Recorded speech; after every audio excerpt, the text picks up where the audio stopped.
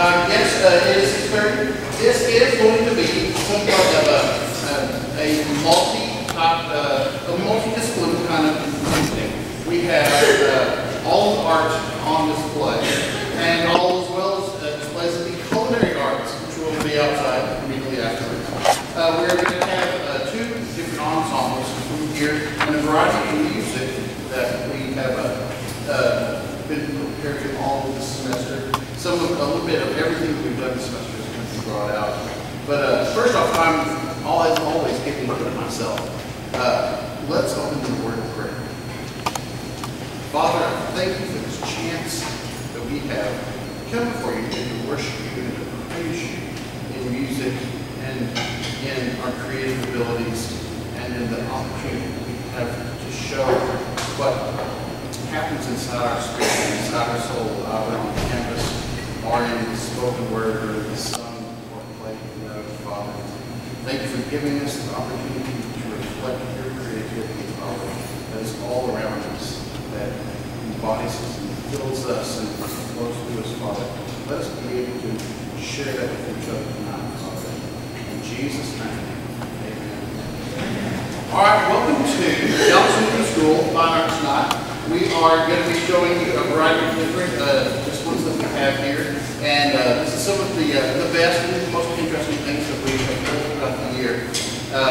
We are going to start with the band. If you can see on the program that from the band, they're doing 5 numbers from the concert band selection, not the other types of things that we do throughout the year, for the concert that we've done, also film scores, which I'm most fond of. The choir is going to follow up with some numbers, both from our contest that we've done, and then they're going to be doing a few different musicals and selections from the musicals, which should be engaging, and a few other different types of things happening during that. So we'll start off with our middle school and high school band. They have been practicing. Most of the students here have been here all year. We have some new who joined us in January, and have rotated out. We have several different opportunities available here at DLS Lutheran that it's hard to keep everybody in 1 year of any single discipline.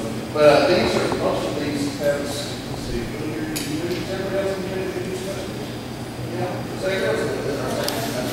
that's right, beautifully. All right. So we're going to start off with a number by John Kenyon, Wild Wind Overture.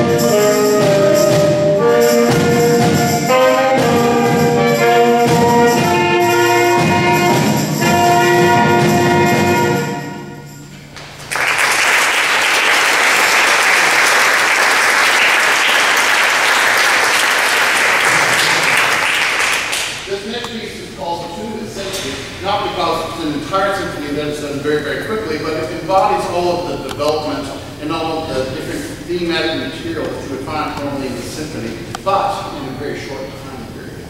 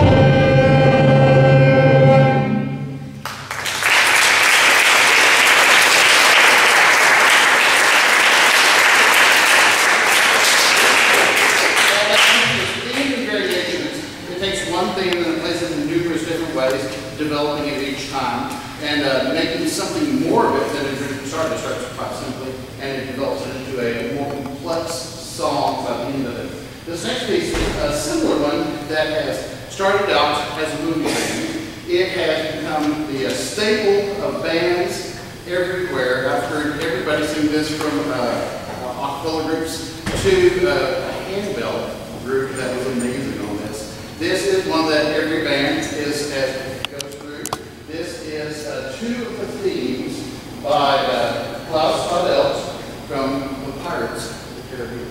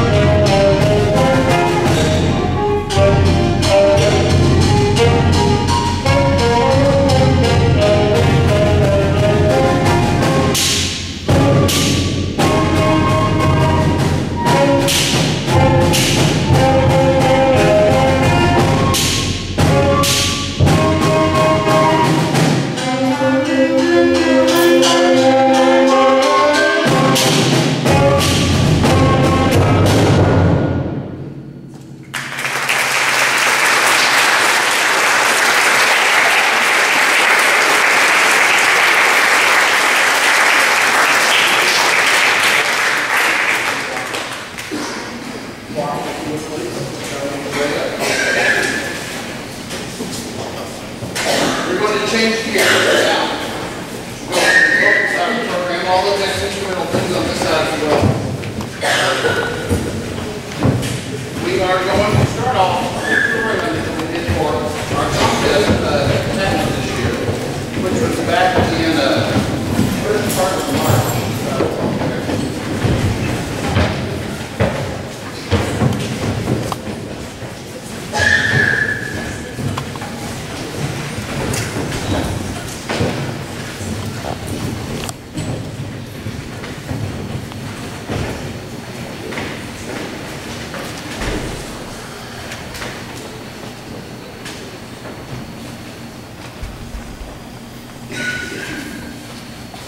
First number is going to be Gloria, Hallelujah by Emily Crocker. And we're going to follow that with a poem by Robert Burns, chorus numbers by Red, Red Rose, both by Daniel Bird.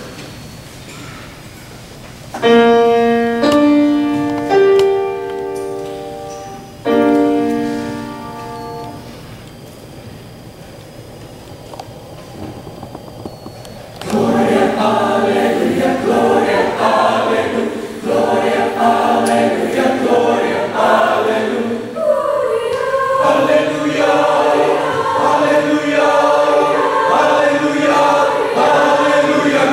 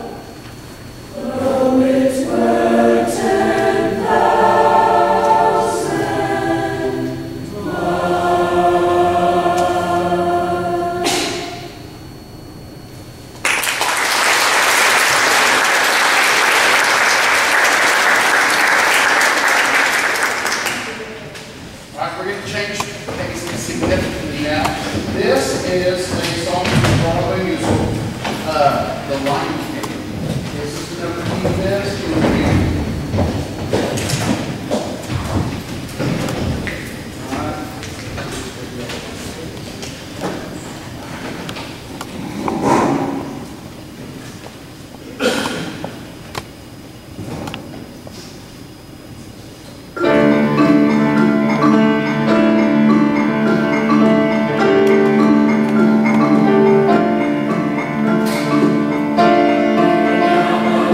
Amen.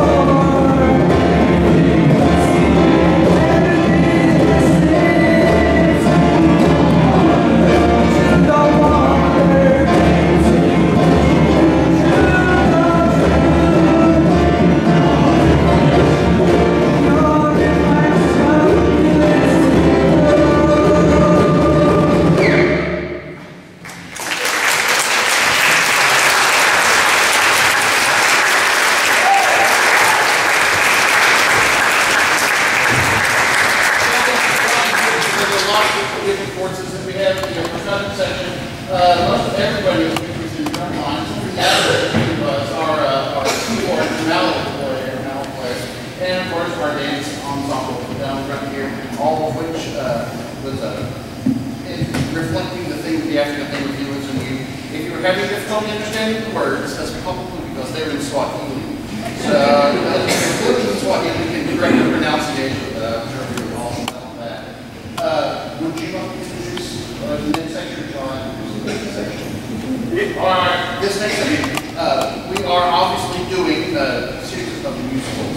This next section is from the adaptation and imagination of what is the prequel, the pre-story of The Wizard of Oz.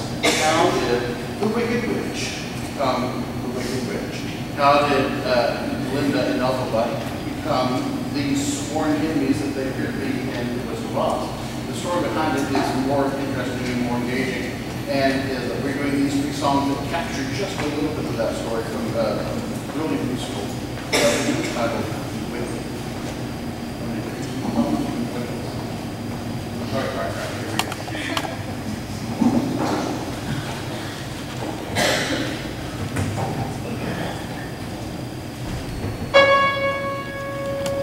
Short day in the Emerald City. One short day in the Emerald City.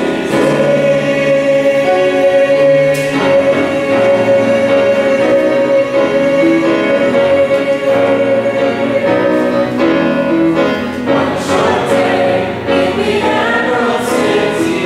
One short day full of so much to do. Everywhere that you look in the city, something exquisite. You want to visit before the day's through. There are buildings tall as squawks like trees, dress salons, libraries, palaces, museums 100 strong. There are wonders like I've never seen. It's all grand and it's all green. I think we found the place where we belong. I wanna be in this toy park. So I'll be back for good someday. Make my life and make my way, but for today we'll wander and enjoy. One short day in the Emerald City. One short day to have a lifetime of fun. One short day and we're born in the city. Now that we're in here, you'll know we've been here before we are done. One short day in the Emerald City. One short day to have a lifetime of fun. There's a way to be seen the city where so many roam to. We'll call it home too. And then just like now we can say we're just two friends, two good friends, two good friends. Sharing one wonderful one short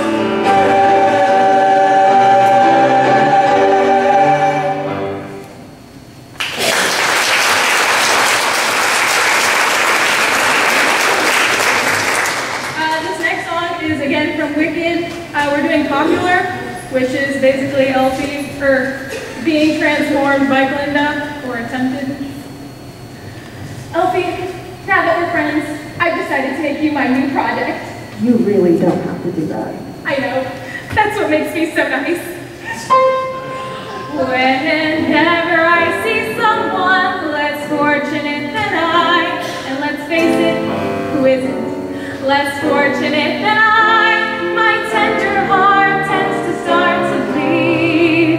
And when someone needs a makeover, I simply have to take over. I know exactly what they need. And even in your case, though it's the toughest case I've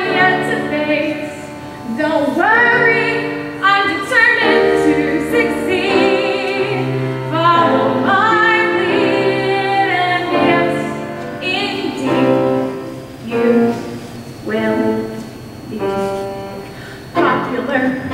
You're gonna be popular. I'll teach you the proper voice when you talk to boys, little ways to flirt in class. Oh, I'll show you what shoes to wear, how to fix your hair, everything that really counts to be popular. I help you be popular. I'll teach you. You'll be good at sports, know the slang you've got to know. So let's start, 'cause you've got an awfully long way to go. Don't be offended by my frank analysis. Think of it as personality dialysis. Now that I've chosen to become a passive surrender advisor, there's nobody wiser. Now when it comes to popular, I'll help you be popular. It's not about aptitude, it's the way you view, so it's very true to be very, very popular like me.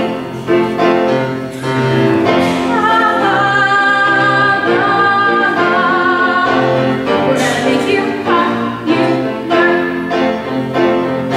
When I see depressing creatures with unprepossessing features, I remind them on their own we have to think of celebrated heads of state or especially great communicators. Did they have brains or knowledge? Don't make me laugh.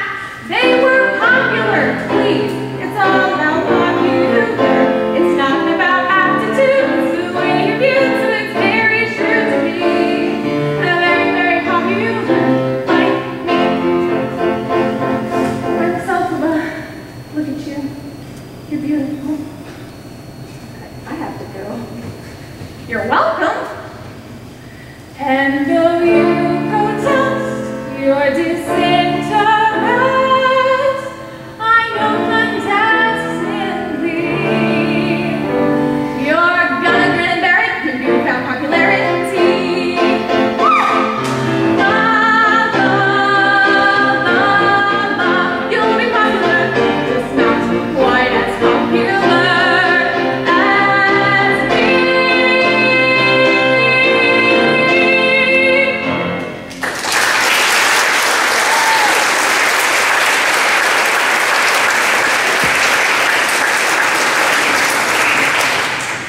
This next song is called Defying Gravity, and it's basically about the wicked rich becoming the wicked rich. I hope you're happy. I hope you're happy now. I hope you're happy how you've earned your cause forever. I hope you think you're clever. I hope you're happy. I hope you're happy too. I hope you're proud how you would grovel in submission to feed your own ambition. So I can't imagine how. I hope you're happy right now.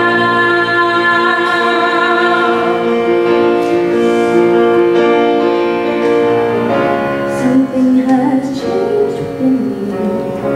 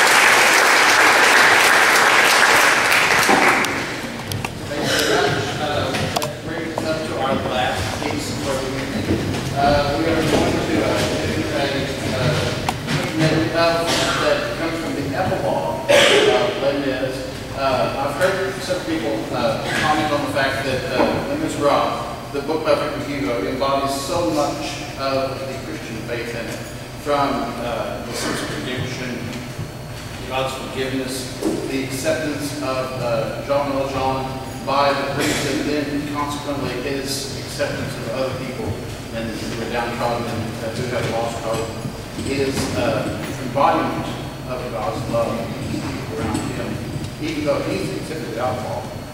It's an amazing show, and the musical captures a great deal of that. We're going to do just the last scene. This is the epilogue to Jean Valjean's death in Les Miserables.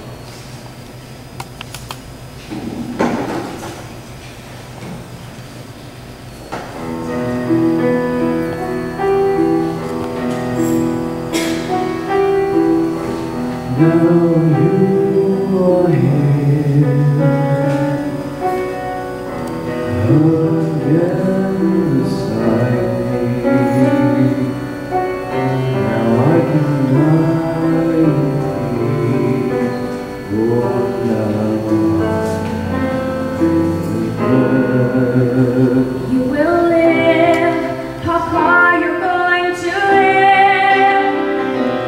It's too soon to say goodbye. It's souls that forbid me now to die. I'll obey, I'll try. On this page I write my last confession. It well, while I at last will sleep. It's a story for those who always loved you.